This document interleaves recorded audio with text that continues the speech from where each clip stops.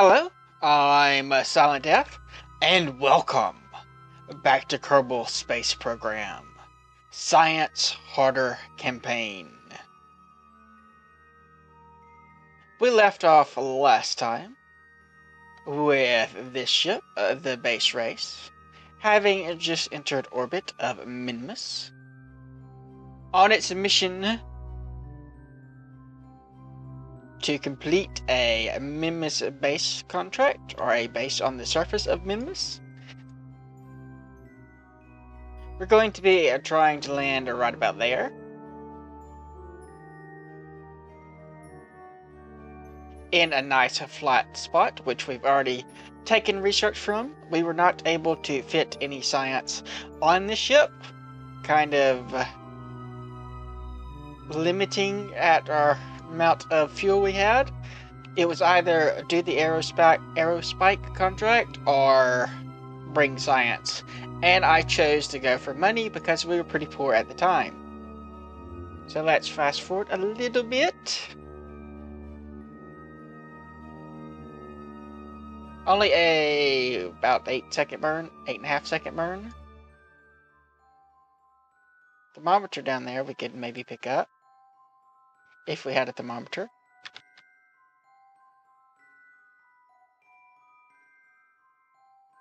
We of course have the B team flying this, or 2/3 of the B team. Overshot that a little bit.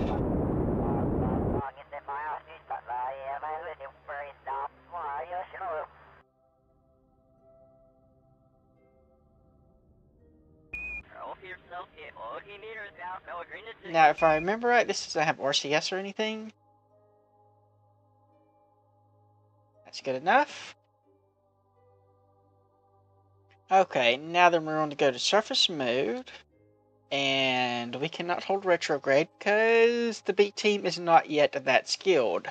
That is why they're out here, to gain some skills. And we also have a very weird landing gear arrangement. We're basically equipped for going to Kerbin landing and surviving the re-entry heat, though not very well equipped actually, because that's probably all going to burn up. Probably. How much life support do we have left on the ship? We have 37 days, and we're about to have some more from our resupply mission. So let's get a little bit closer. We'll turn on surface mode.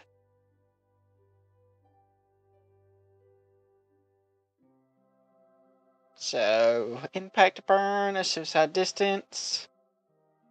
Of course, that doesn't take into account almost 130 meters a second of horizontal speed. We'll see how good we can do this. What is our acceleration? About 5 meters per second. We're going at 136. That's going to be interesting.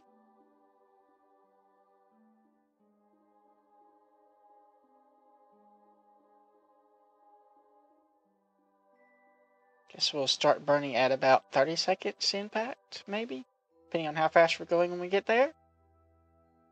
How long is impact? Impact time, 11 minutes, so we got a little bit.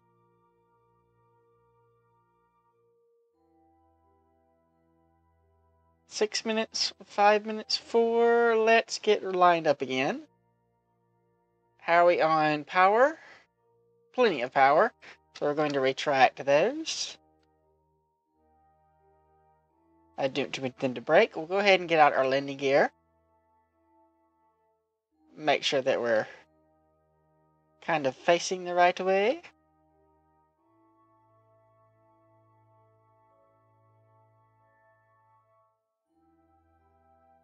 Now we're up to about 32 seconds. Impact time in 3 minutes, 2 minutes.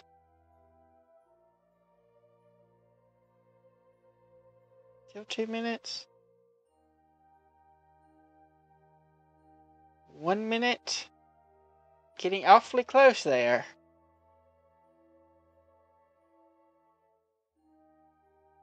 $50.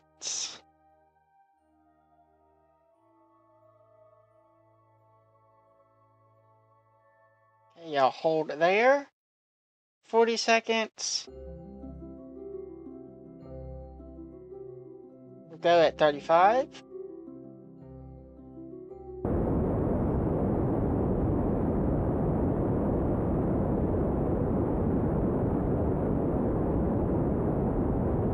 Okay, yeah, we should be totally fine. It actually could have held it a little bit longer, but I was getting a little bit uncomfortable.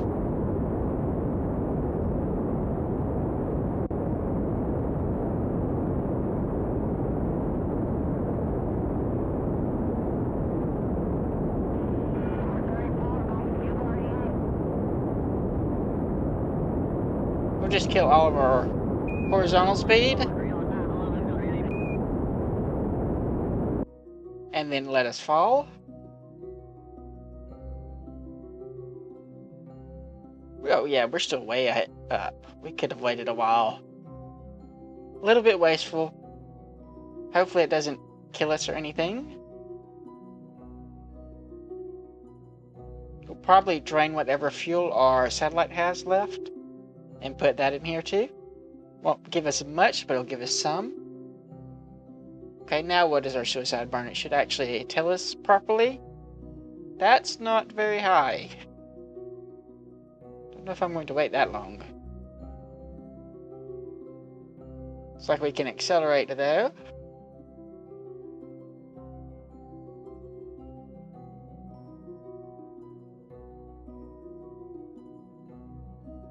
$600. Not going very fast. We could probably land on our gear.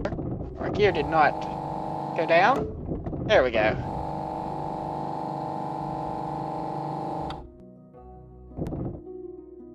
Okay. And now it's good.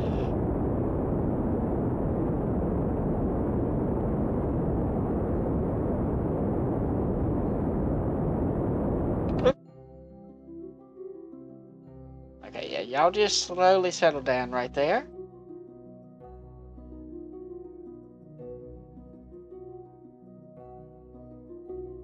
Wanna go over that way then?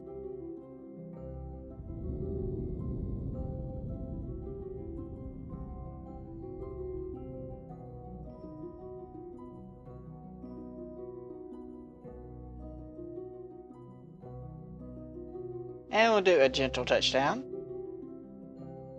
And then we'll just plop over on our landing gear.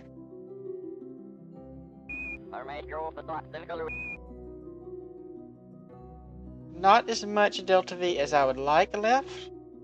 We'll let this kind of fall us over. Then we'll use it to kind of slow us down.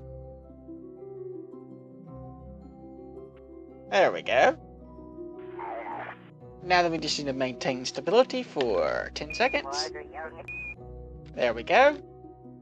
A fast 10 seconds. So that gave us 487,000 Kerbal bucks. Well worth it, I think. Now then, we need to intercept this guy. Set as a target. And basically we want to get him as he passes over us, which may take a while.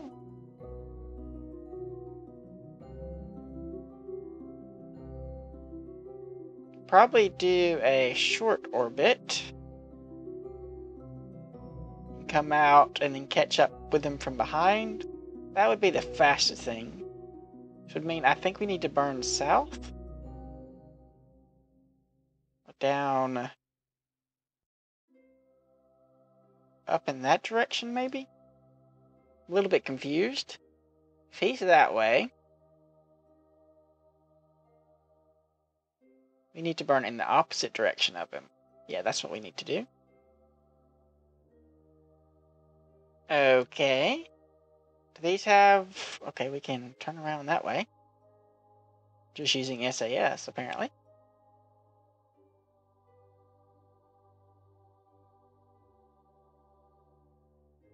Are y'all having a good time? Great. Now then, turn on SAS. Do that.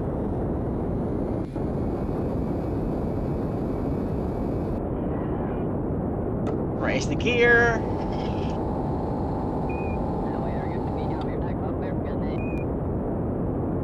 And that actually might not be the right way to go.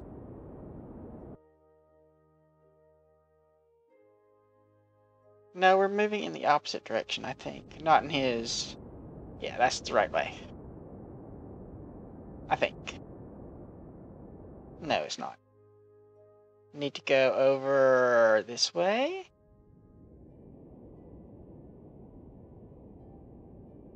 Okay, that's the wrong way too. I am just all kinds of wrong here. Wait, which direction are you orbiting? I have no idea which way it's going. I thought it was going this way, but it may not be. I'm entirely uncertain. In which case, I have completely gone the wrong way. You know what? We're going to orbit, and the satellite can come join us.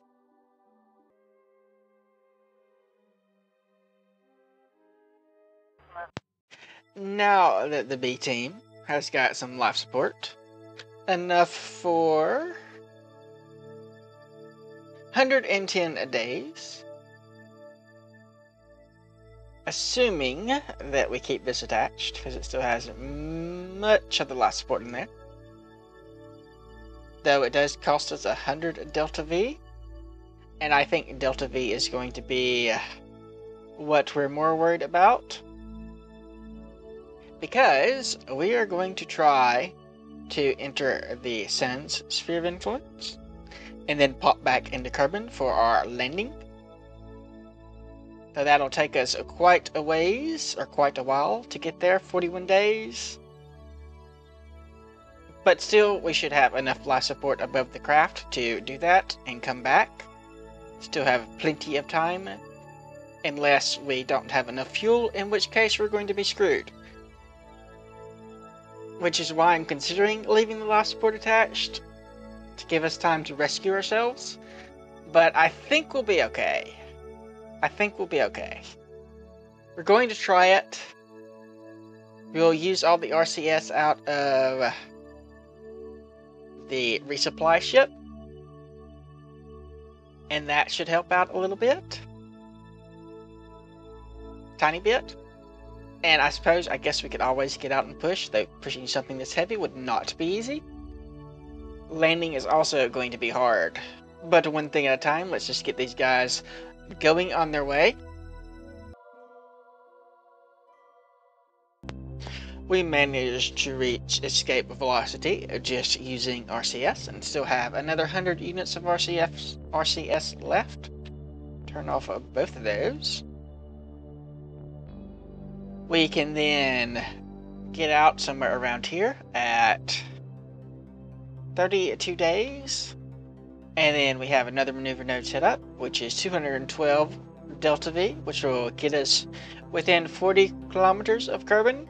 That should be enough to get us slowed down for a capture, but not so steep where we will immediately land and thus burn up in the atmosphere. We need to be going quite slow, so hopefully that will work. I guess we will find out. Now on to some other things. There has been an update to the RemoteTech contract pack. It had the requirements for this contract to be the longer range satellites than you actually needed to complete it. And now it has been updated, so that has been fixed. So we can actually do the contract. Being that we're already on our way to Duna, we do need to do this so that we can get some money and also talk to all the probes and stuff that we have flying to Duna. Their mid-course correction burns are coming up in the near future. In fact, if we go look at our alarm clock settings, we can see 17 days until the refueler needs to make a correction burn, then 23 days for the short-range ComSats. That's the other ship. The ComSat pack is 38 days, and the dynamic Duno is 61 days. But of course, the dynamic Duno does not need any communications. It still does that. I hate it all the time. Just hate it. But that's just to make sure that we properly aero brake. Of course, we're going to have to talk to our guys. So that is what that contract is going to be for. I've already designed a satellite for that. Here is the satellite that I have designed. It has quite a lot of batteries. 4,402 storage and battery power.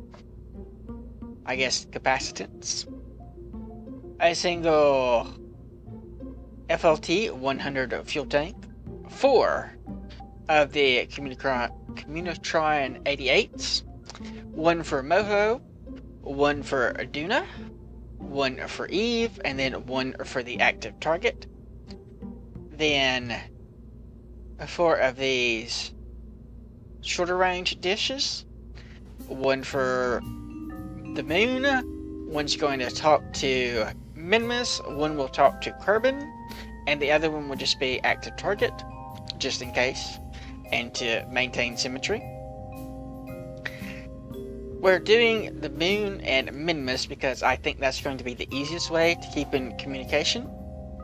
We also have some short-range Omni antennas and a long-range Omni antenna, just for immediately exiting the cargo bay and getting into orbit. This will be put into polar orbit, and to do that we are going to be using a new spaceplane. This is the plane I have built for launching our satellite. It did something a little bit different with the wings here.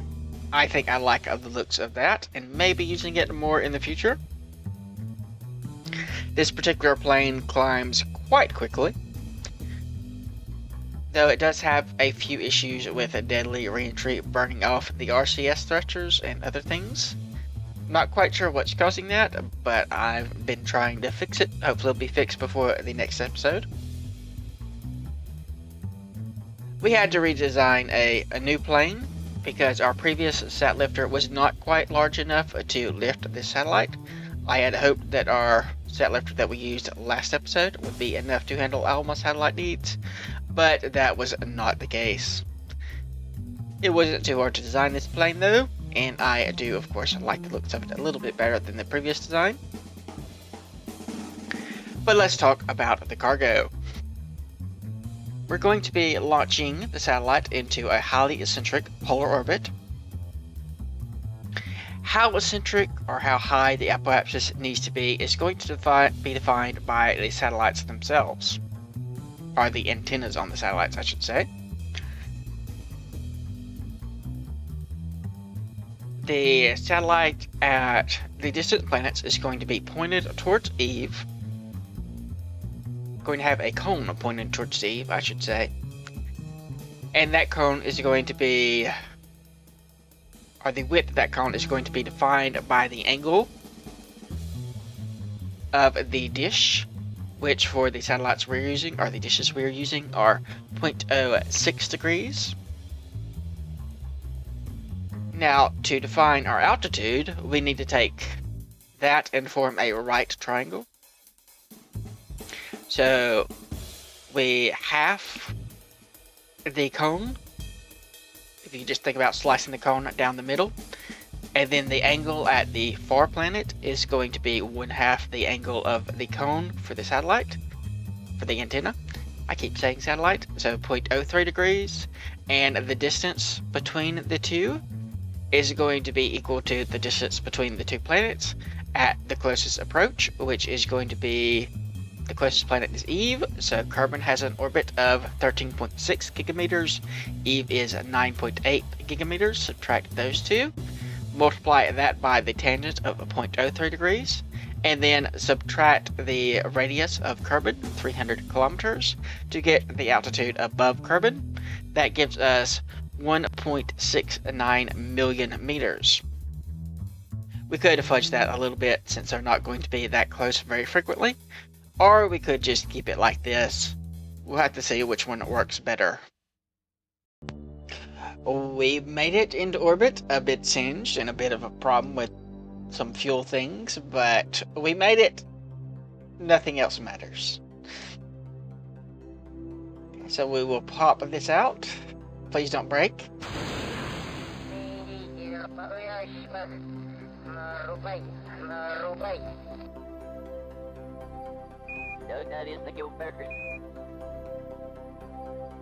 Goodbye. And then we'll switch to that. Judric can hang out here for a couple of days, I think. Yeah, he has 5 days left. Extend your panels. Which is that action group? Yep, okay. Extend your other antenna. I can't ever click on those. Please don't burn off though. Okay, that does appear to be active. We're going to align you here. We're going to get a node set up at our periapsis, I guess.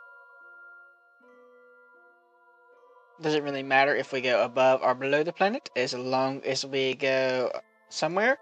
Actually, I probably want to do it right about here. Just change where the periapsis is. Right over the pole. And then, let's see, how long was that again? Alright, 1.69 million meters.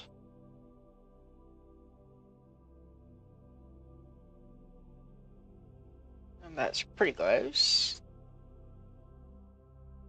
It's probably as close as we're going to get.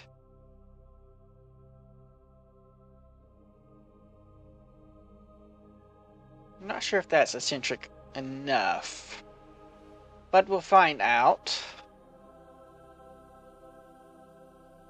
We can hope it is. You know, if we were in range of these guys, we could go out to 2.5 because then it would bounce off of them. No, it wouldn't. Never mind, that's wrong. Okay, how long do we need to burn? Oh, we don't have Kerbal Engineer. There's a mistake.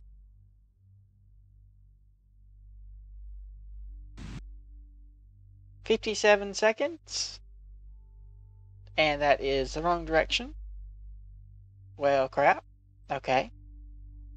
I did not realize we were going in that direction. But that's fine. It doesn't really matter.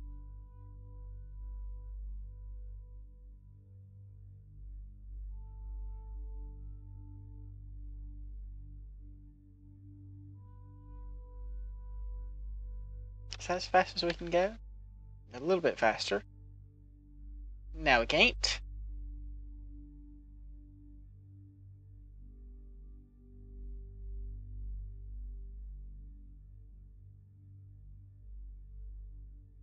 Hey, it just stopped. Wait for about 30 seconds. Do we even have RCS on that?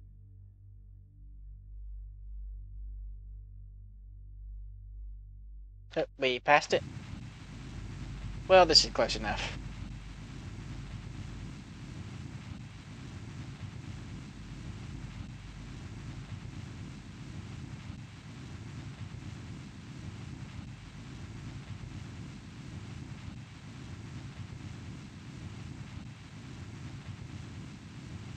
Planet is moving and it's creating an optical illusion type thing. Oops.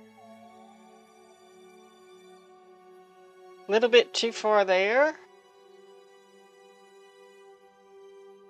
That's probably close enough. We could actually probably go out a little bit further. It only matters when it's absolutely at its closest point. So we could kind of ignore it and go to like its mean point if we really wanted to. That would give us more uptime overall. We'll put it around 2.5 and see how that works.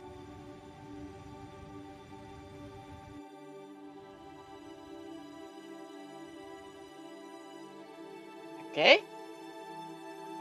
Now then.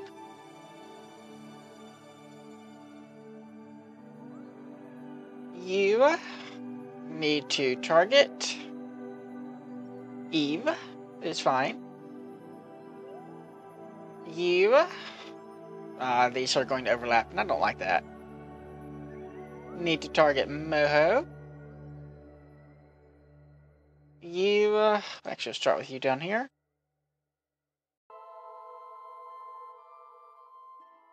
Let's see, where's Duna at? There you are. And then you are going to go with active vessel. Now then we'll set up Kerbin.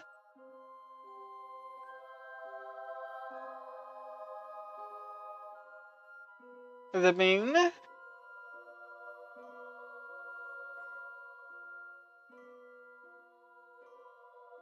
And Minmus. I guess we already have someone targeted at active vessel. We don't need two. Wouldn't make any sense. So that should be our satellite. Let's make sure that's getting the proper amount of sun.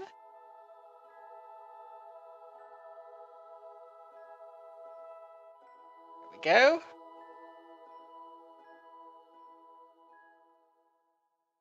There's someone over there, probably our craft. Might want to lower the periapsis, but I'm not going to worry about it right now. It's pretty close. Not sure if that would change things very much. 2 hours, 1 hour. We'll have to wait and see if we need to extend that out any further. The mean distance would be quite a bit further out. Quite a bit further out.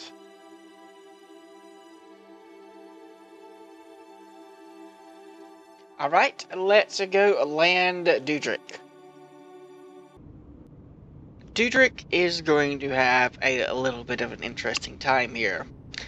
In my haste to build this plane, I have forgotten some essential things like air brakes and parachutes, so he has no way to slow down. And of course, this plane just happens to have excellent glide characteristics and doesn't want to land very easily.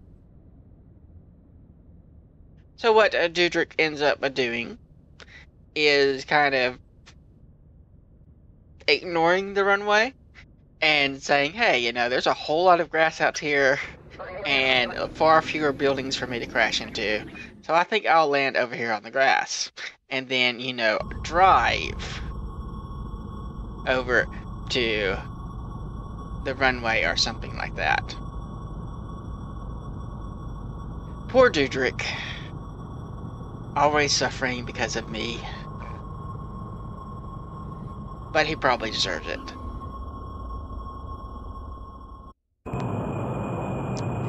Last night, I couldn't sleep.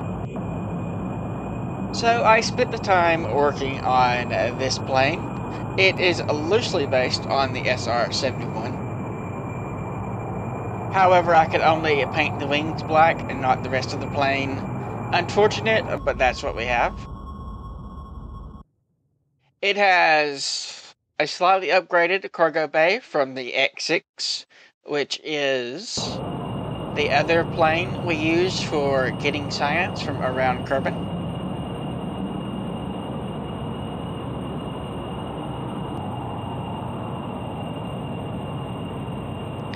It is also, or should also be, rather fast. Possibly the fastest plane that we have designed yet. We'll have to wait and see how that goes. We have Bob, Jeb, and Doom in Kerbin. Bill is out with the B team, and we need an engineer, so Dooman got to come along. We have a mission that's on the other side of the planet, and I think the Badlands are over there. So it's my hope that we can grab some science from the Badlands while we're doing this mission and testing out this plane. And then head back. We only have approximately a third of the amount of fuel that this plane will hold. But I hope that will be enough to get there and back.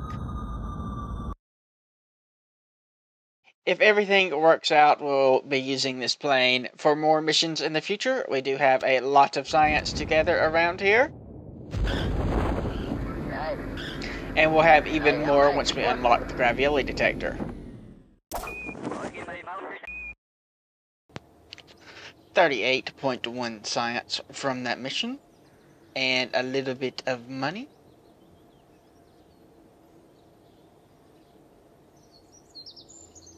$62K, 4K, 8K, 8K, 8K, and that is it.